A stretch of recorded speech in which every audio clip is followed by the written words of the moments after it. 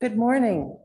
Welcome to University Mennonite Church on this first Sunday in Advent. It's also our first morning with some snow. We welcome all of you here in the sanctuary and those of you on Zoom. And we will now have the prelude.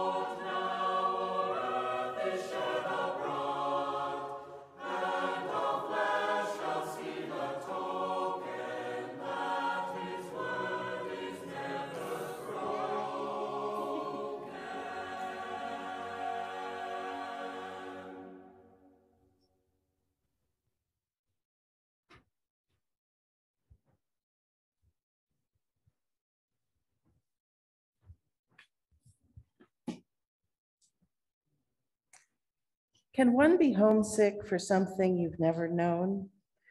We are homesick for a just world, for peace like rivers, for the end of suffering. Yes, we are homesick for joy that is contagious, for nations that feel like neighbors, and for hospitals that run empty. We are homesick for the world God promises. We are homesick, but we are on our way. God is here. God is still creating. Let us worship Holy God.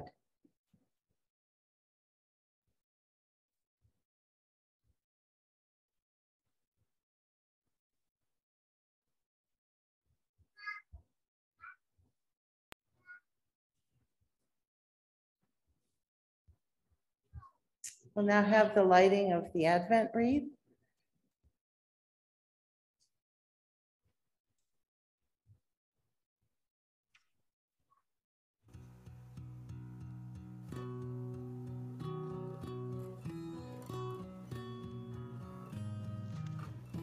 We hope for a world where all are fed. We hope for a world with more bridges than walls.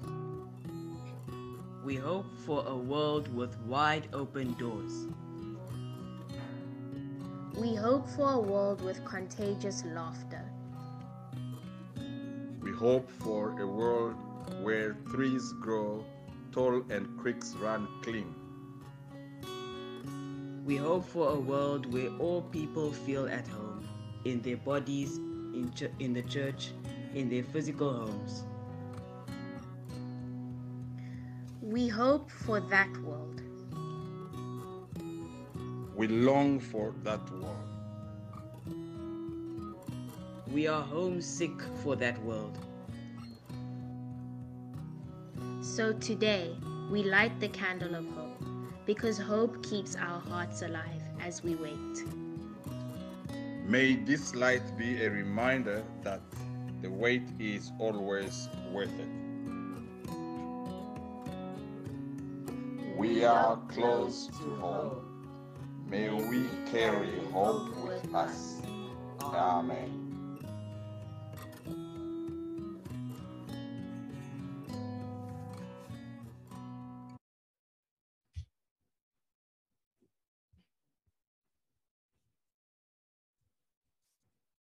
Would you please stand if you're able and join me in the prayer of confession?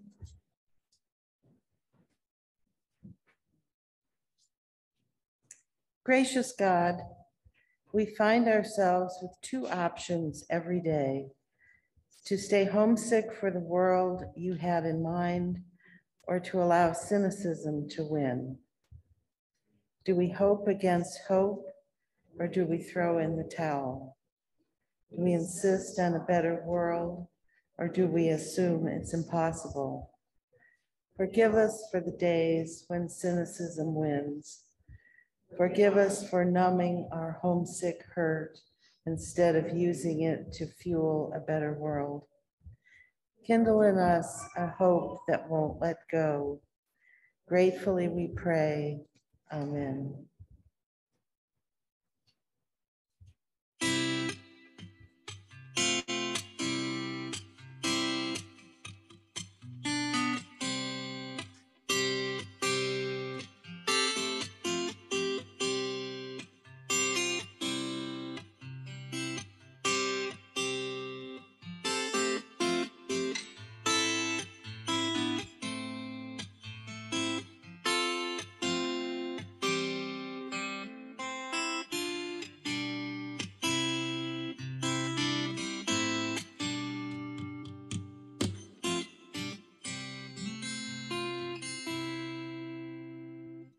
Come see the beauty of the Lord. Come see the beauty of the Lord.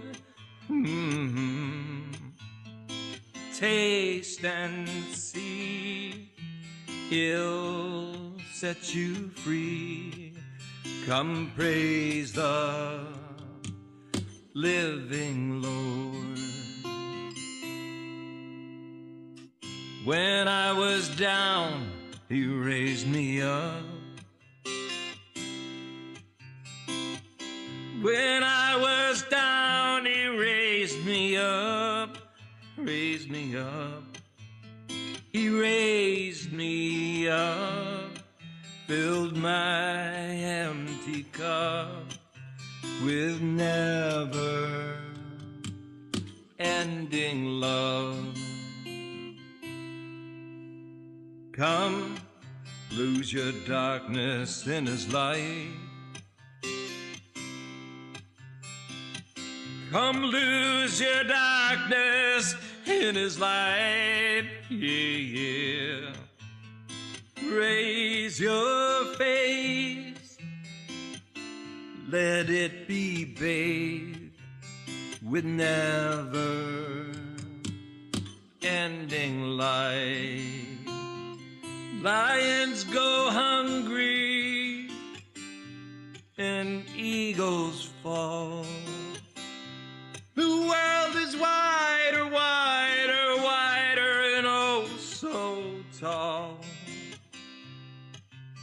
The Lord will hear you when you call, and He'll save you. Yes, He'll save you. You know He'll save you.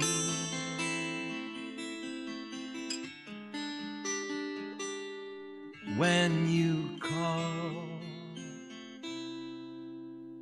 the Lord will heal your broken heart.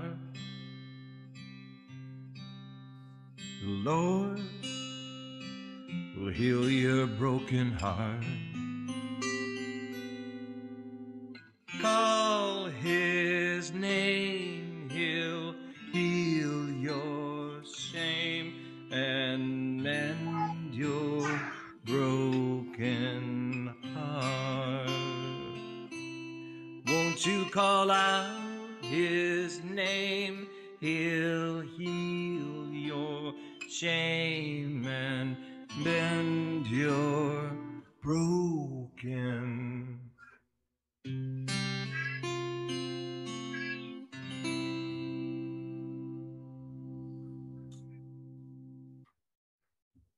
I'll now offer the prayer for illumination. God of the stars and God of our hearts, our days will pass, but your words will last. The grass will wither, but your words will last. Our memories might blur, but your words will last. The sky could go dark, and your words would last. As we listen today, help us hold on to what will last. Help us hold on to you. Amen.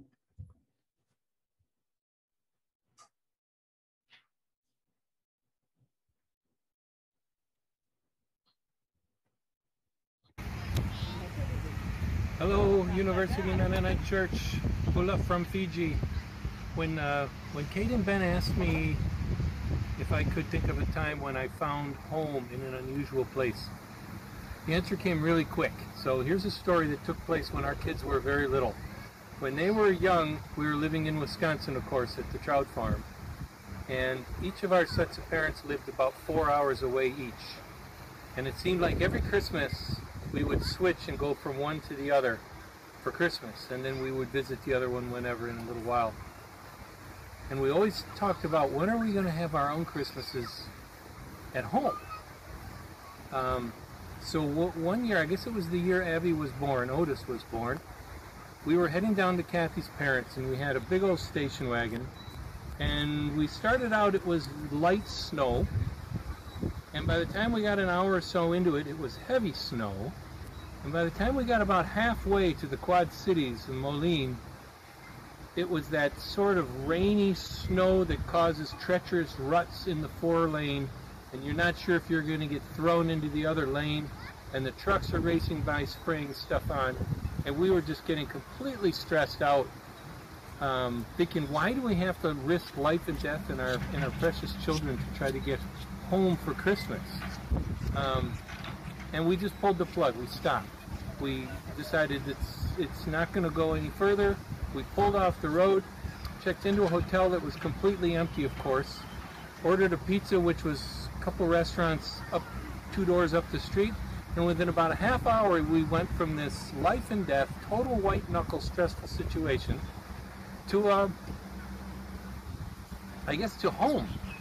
And no Christmas presents, no Christmas music. We took the kids down to the pool. It was the first time Otis had ever been in the water, and it just immediately turned into this lovely, wonderful Christmas at home situation. And I've never forgotten that. I've never forgotten how we, and of course the parents were pretty upset because we weren't at their home for Christmas. But we got there safe and sound the next day. The storm blew through. It was clear and bright the next day, and we drove down and had a good Christmas together. So there you go. That's where I found home, in an unusual place. Now we're having home in these unusual places, and we wish you all blessings and God's peace on you. Bye-bye.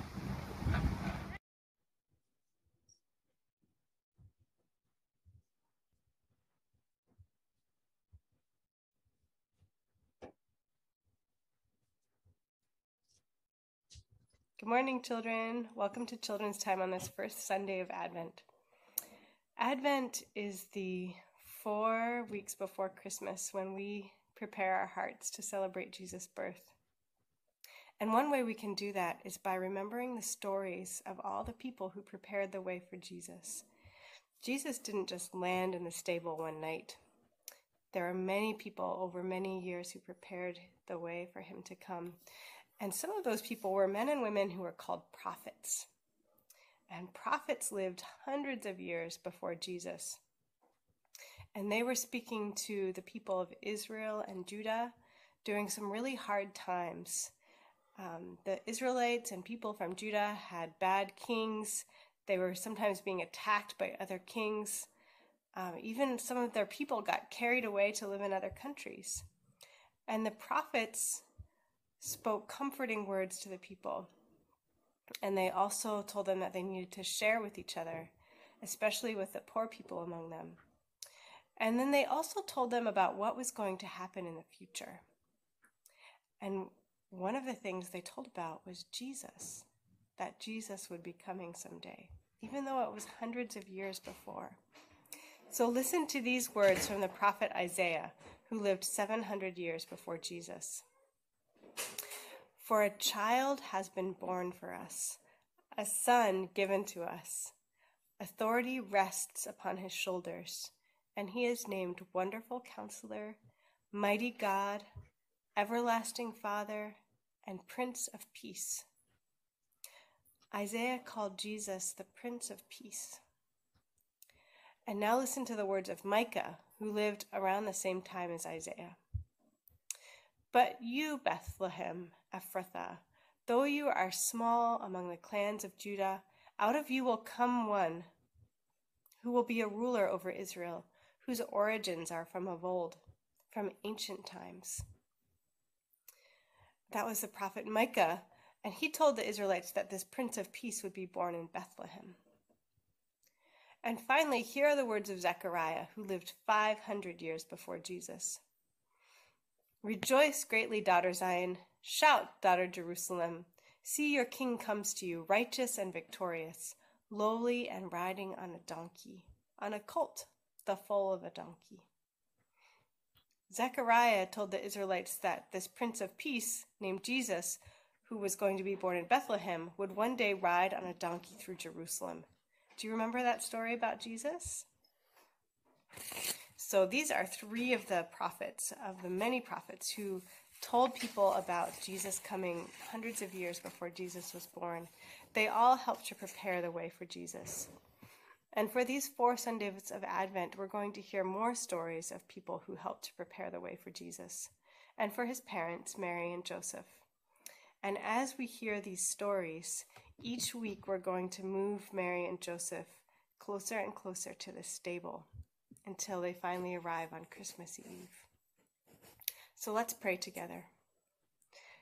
Dear God, thank you for these prophets who told about Jesus coming long before his birth. Help us to prepare our hearts to celebrate your birth. It's in Jesus' name we pray. Amen. I'll be reading from Mark 5, verses 21 to 30. When Jesus had crossed again in the boat to the other side, a great crowd gathered around him, and he was by the sea. Then one of the leaders of the synagogue named Jairus came, and when he saw him, fell at his feet and begged him repeatedly, "My little daughter is at the point of death. Come and lay your hands on her so that she may be made well and live." So Jesus went with him. And a large crowd followed him and pressed in on him. Now there was a woman who had been suffering from hemorrhages for 12 years. She had endured much under many physicians and had spent all that she had, and she was no better, but rather grew worse. She had heard about Jesus and came up behind him in the crowd and touched his cloak, for she said, "If I but touch his clothes, I'll be made well." Immediately her hemorrhage stopped, and she felt in her body that she was healed of her disease. Immediately aware that power had gone forth from him, Jesus turned in the crowd and said, "Who touched my clothes?" Now I'll be reading from Colossians 3:12-14. Colossians 3:12-14. As God's chosen ones, holy and beloved, clothe yourselves with compassion, kindness, humility, meekness, and patience. Bear with one another, and if anyone has a complaint against another, forgive each other. Just as the Lord has forgiven you, so you also must forgive. Above all, clothe yourselves with love, which binds everything together in perfect harmony.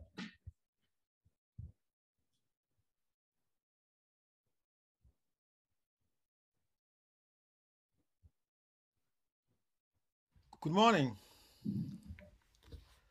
Let's pray. Advent is about anticipation. It's a season of anticipation. As we enter this time of reflection, I pray that we may be motivated by the spirit of anticipation, of hope. Amen.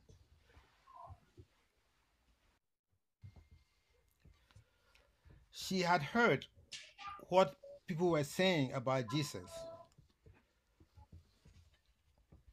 So she came out from behind in a crowd and touched his cloak. For she said to herself, "If I touch even his clothes, I shall be cured." And then, the source of her hemorrhages dried up, and she knew in herself that she was cured of her trouble. I like to think that scripture is like a mansion with many entryways. We learn different things depending on the door that lets us in. The good news is that no matter the door we enter through, the experience we encounter can enrich us. We can enter this text by focusing on the woman, her faith. If I touch even his clothes, I shall be cured. We can ask, what was the source of such faith? What risks did she take to exercise her faith? What are the ways in which we express our faith today? How does our own faith compare with hers? And how may our faith be strengthened? Through another door, we can marvel at the unbelievable sensitivity of Jesus. Who touched my clothes?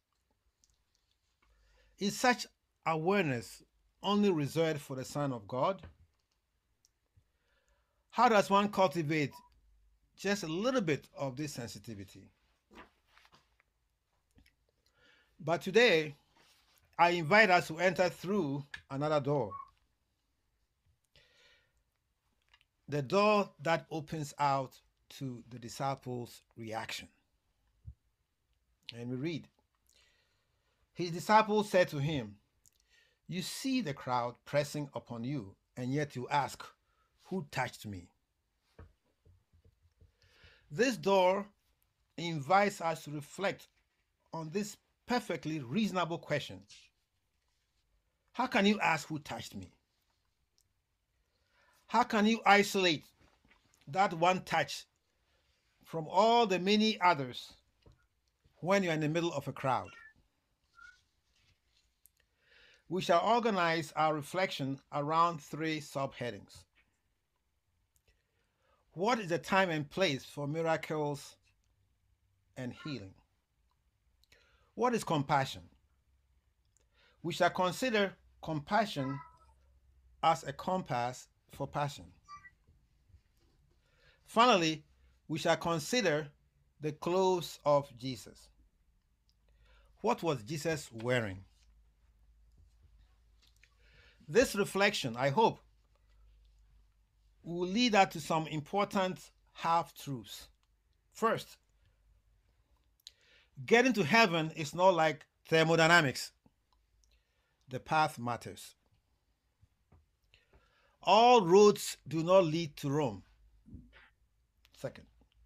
And third, the path is the destination. And lastly, what we wear for the journey, our clothes, do matter. So let's begin by asking, what's the time, the place for miracles or for healing? We read again from the scriptures, you see the crowd pressing upon you, and yet you ask, who touched me? In my line of business, we often sprinkle our scientific papers with expressions like, it is generally accepted that, or it is well established that. In their response to Jesus, the disciples were invoking their version of this. Quote, you see the crowd pressing upon you, and yet you ask, who touched me? It is well known, it is common sense, it is obvious that in a crowd there's random contact, and any reasonable person would not presume a uniqueness to a particular touch. You see the crowd pressing upon you. Just open your eyes and you see the obvious. Use your brains, Jesus, be realistic. The disciples' response to Jesus raises an important question. Where and when do miracles or healings occur? When we go back to the beginning of this whole story, we find that Jesus and his disciples were actually on their way somewhere. They were going somewhere else when this woman approached Jesus. We read from Mark chapter 5, verses 22 and 24. Then came one of the rulers of the synagogue, Jairus by name, and seeing him, he fell at his feet and besought him, saying, my little daughter is at the point of death. Come and lay your hands on her, so that she may be made well and live. And he went with him, and a great crowd followed him and thronged about him. Jesus had been approached by a religious leader, Jairus, to come to the deathbed of his daughter. The disciples could not see the possibility that a miracle could occur on the way. They were so focused on the expected miracle at the place, the bedside of the daughter of Jairus. When and where do miracles or healings occur? The message here is that we do good not only at the end of the journey, but also during the journey. The journey is part of the end. The journey is as important as the destination. Perhaps the issue is not the place, but the moment. The moment can be at any place. This is the spirit behind Paul's advice to Timothy in 2 Timothy 4:2. The New English Bible puts it this way: proclaim the message, press it home on all occasions, convenient or inconvenient, be on duty at all times. In science, we use terms such as thermodynamics and kinetics in discussing chemical reactions. That is, the atomic rearrangements that transform one material or compound into another. Thermodynamics relates to the energy required to get a given reaction, to get a given task done. And kinetics is concerned with how far you can get and how quickly. It focuses on the path you take in your attempt to get the task done. The response of the disciples opens up the question as to whether we should take a thermodynamic or kinetic approach to life. I believe that this story teaches us that kinetics matter, that the path we take matters. We have all heard the saying, all roads lead to Rome. But do they really? I believe Jesus' answer would be an emphatic no. There are Rome attracting roads and Rome repelling roads. The path we take matters. The disciples were focused on the destination, the thermodynamics. They did not realize that the path also matters. That is, in fact, the path is the destination. That what happens along the way also matters. What about compassion? As I said earlier, I would like us to consider compassion as a compass for passion. There's a well-known parable that I believe relates directly to this reaction of the disciples. Their response to Jesus' question. And this is the parable of the Good Samaritan. Luke chapter 10, verses 30 to 37. We are told that the priest and the Levite passed on the other side. But the Samaritan had compassion and stopped to take care of the roadside victim. The Samaritan had compassion. The dictionary tells us that the word compassion means sympathetic feeling, pity, mercy. I would like us to go further. Perhaps we are taking some liberties here. And consider the word compass in compassion. Going back to the dictionary again, we learn that the word compass refers to boundary, circumference, an enclosed space, range, scope, a device for determining direction by means of a magnetic needle, an instrument for drawing circles. So what do we take from this? That having compassion has to do with the nature of our circles. Narrow or wide, expanding or contracting. Our circumference, the boundary we set or draw around ourselves, narrow or broad. Compassion then has to do with space, having space for others. Compassion raises the question, who shows up on my radar?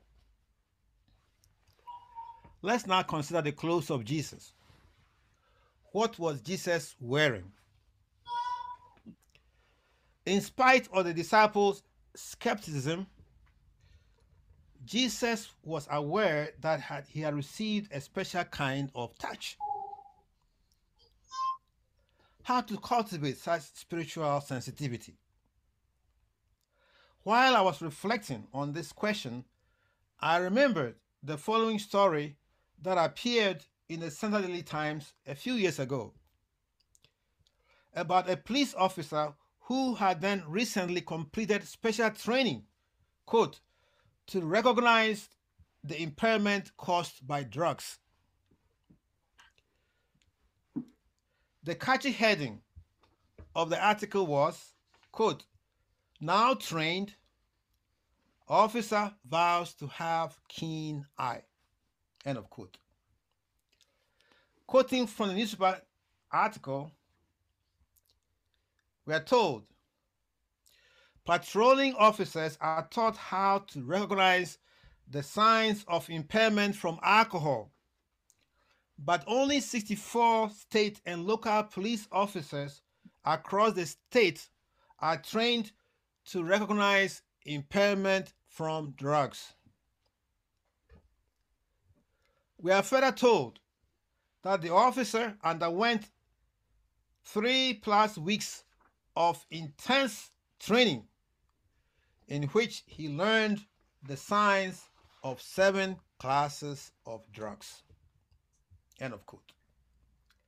So then, how about us? What classes can we take?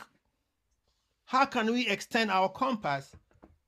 How can we be more like Jesus so that we can sense that special touch in a crowd? It all has to do with the clothes. What was Jesus wearing? While I was preparing this sermon, I also learned about the no-contact jacket, specially designed for women. The ad I saw on the internet described it as, quote, a wearable defensive jacket created to aid women in their struggle for protection from violence, end of quote. I learned further that, quote, when activated by the wearer, 80,000 volts of low amperage electric current pulses just below the surface shell or the entire jacket. This exoelectric armor prevents any person from unauthorized contact with the wearer's body.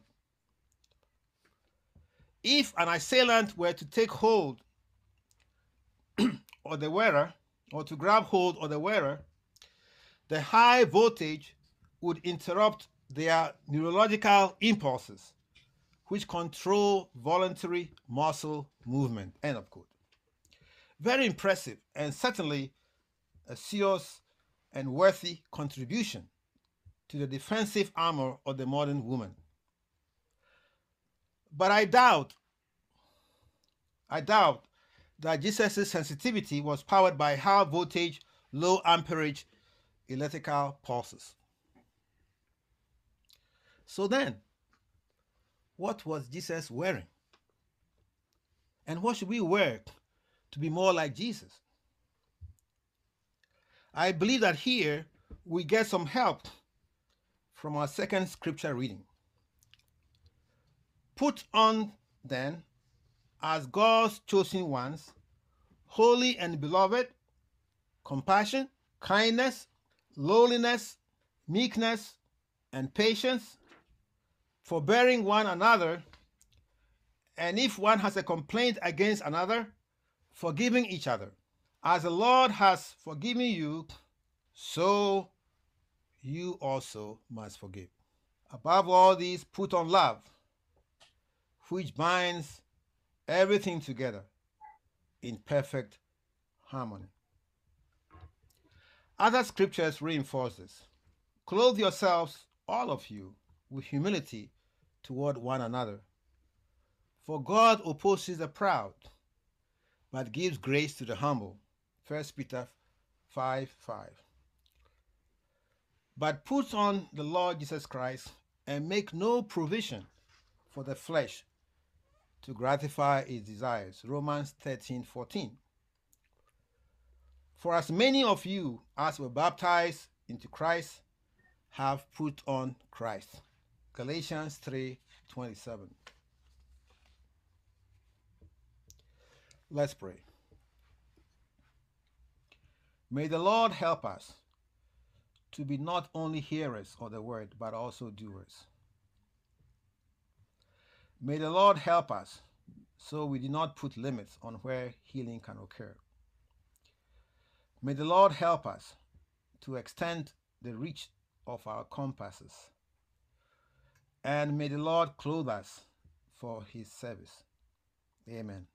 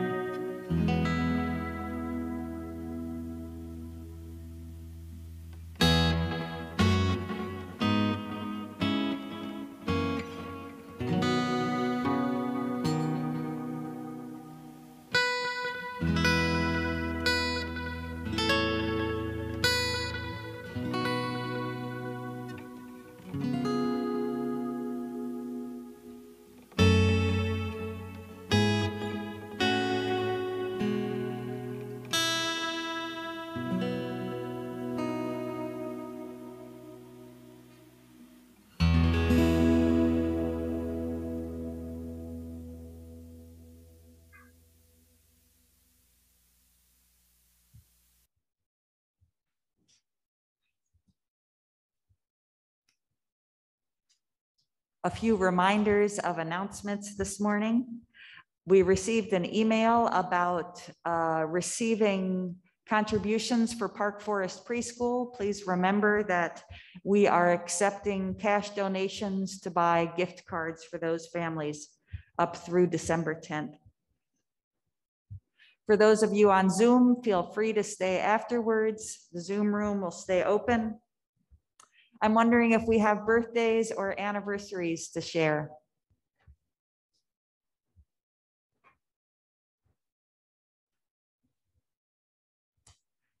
Or any visitors with us today.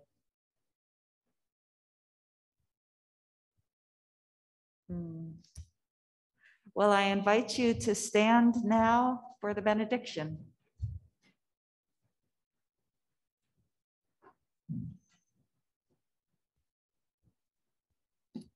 This is a unique benediction we'll be using throughout the Advent season, and it refers to the journey we will each be taking. As you leave this service, your service begins. Comfort the homesick, open your doors to others, seek sanctuary. Be brave enough to go home by another way. And remember that here in God's house, all are welcomed. So come back soon. In the name of our foundation, God, Spirit, and Son, go in peace.